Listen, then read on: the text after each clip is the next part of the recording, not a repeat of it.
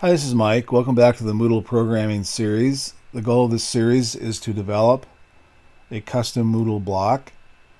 In this session, we will show you how to add content to the block, and we will also make some modifications to the language pack, the English language pack strings. In our last session, on our first session on creating the basic block, we identified the 4 files that were necessary in order for Moodle to install the plugin, and those were access PHP, the language file, block underscore Mike underscore basic PHP, and the class file and the version file. And what I've done is, since we're finished with the basic block, I've copied all of it over into a new directory, and I've named it Hello World. I haven't installed this block, so let's go ahead and go to Moodle, log in, and let's see if it actually recognizes the new block.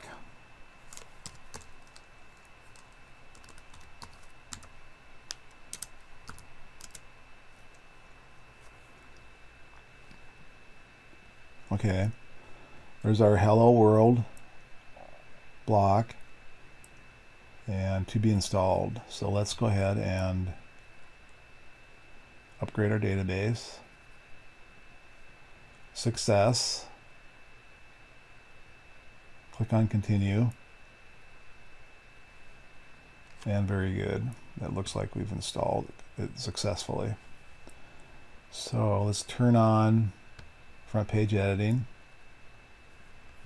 and let's add the block Hello World. Very good. Now, one thing on the permission, or the language strings, this language string plugin name is required, and where it is actually displayed is under site administration,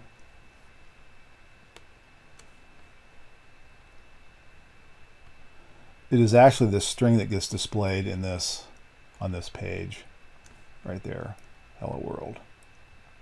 And we have one instance of it. There's no settings, global settings. We'll get to that at some point. Let's just get right to adding the content initially. And let's go to the development site, Moodle's development site. And let's click on the plugin development blocks page. There's a lot of really good information on this page, and we're just going to copy and paste this little section here.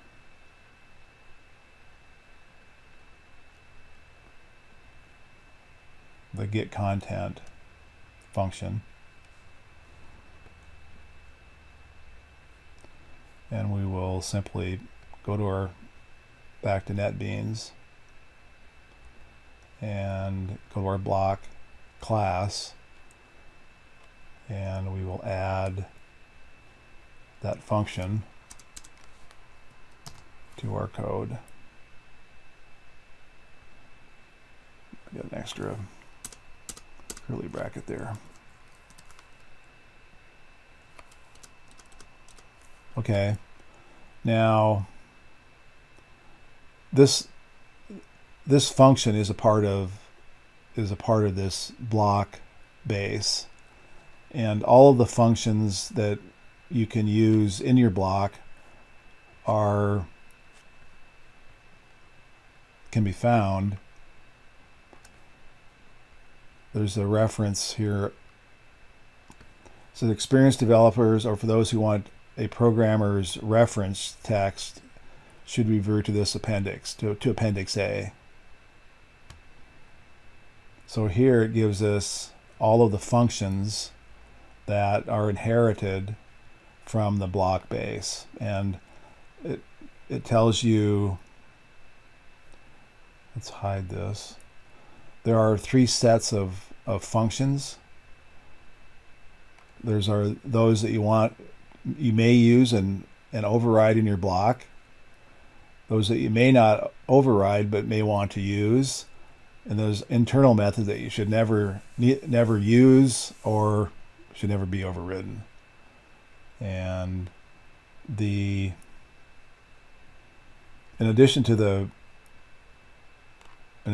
methods, it also, towards the bottom, it'll also go down into the class variables that are also part of the block underscore base. And we'll touch on a few of those.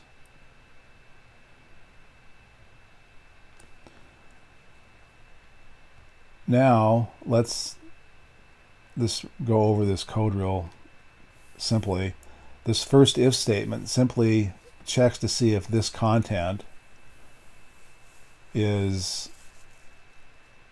if the property content of this class is null or not. If it's null, then we know that the content has not been processed yet. So this is, according to the documentation, this is just a way to prevent a performance hit on Moodle, so that every time a block is hit, that the content doesn't have to be regenerated. That's what that little first if statement is. If the content hasn't been created, then the requirement is that a new standard class be created, be instantiated, and then with the default content type, which is text, and I'll show you where that's at in just a second, there's 2 fields that are required, text and footer. There's 2 other content types, and again we can find that on this page. Yeah, let's just search for it. Here we go. This variable holds all the actual content that is displayed inside each block. Valid values for it are either null or an object of standard class, which must be specified, which must have specific member variables as explained below. If the context type is block type text, then these 2 variables are member variables are required, text and footer, and that's exactly what we have here. The other 2 context or block type is list. And so if we have, so we can set the content, we can set which type of content type it is, and if it's block type list, then there's 3 variables, and it explains which each one of these variables are. And the same thing with the block type tree. And it all depends on what kind of content you're going to be displaying, but it's, you know, it's a nice way of doing that. And in terms of the block tree, it's just the one item that is needed. Now let's just go ahead and just modify this a little bit here. We'll just say the content of our hello world block footer here, we'll say footer, and let's just place that in a simple HTML tag, see what happens.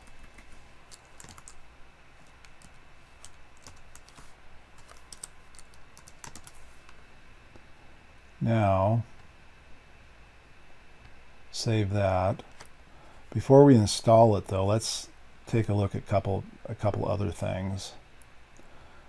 When we first installed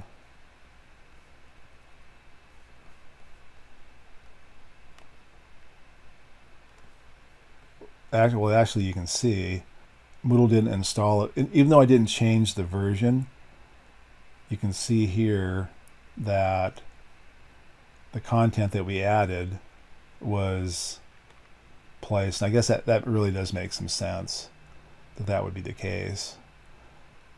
That because of content, if you needed to have a new version every time the content changed, especially if you had dynamic content, that might be a little problematic.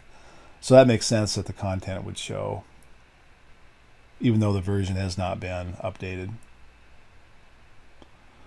But what I wanted to show you was, let's go ahead and go to the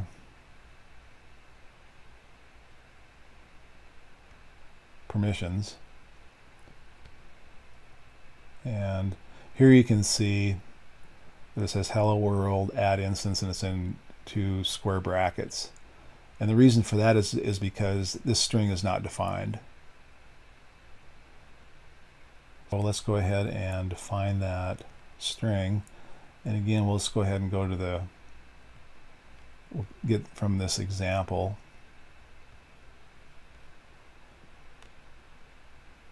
Scroll down and find the strings. There they are. So let's just copy and paste these and put them in our language file.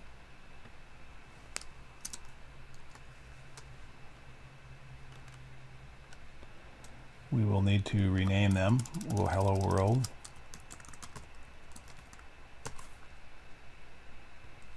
And hello world.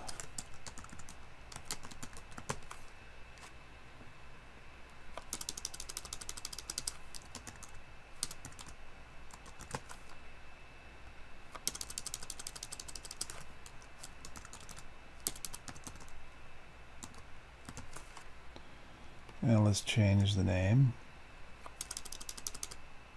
Oop.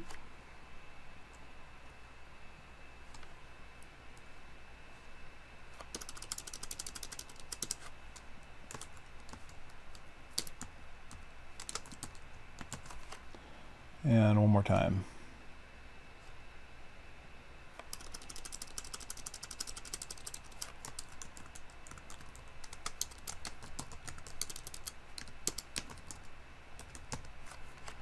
Okay, let's save these. Now let's go back to Moodle and let's just see if those things actually got picked up without changing the version. And